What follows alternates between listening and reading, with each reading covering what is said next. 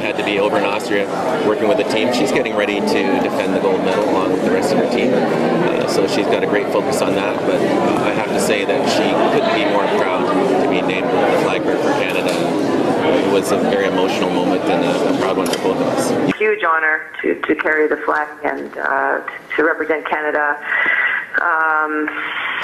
I'm just very, very proud and very, very humbled to be able to walk in and represent all of Canada, and hopefully I will do a good job for everyone, for Canadians coast to coast, and to be able to show the world how proud we are to be Canadian. Well, I think it's a really huge honor, and I think it's just it's a great thing to be able to do, and it's a kind of a once in a lifetime thing, and it's just cool.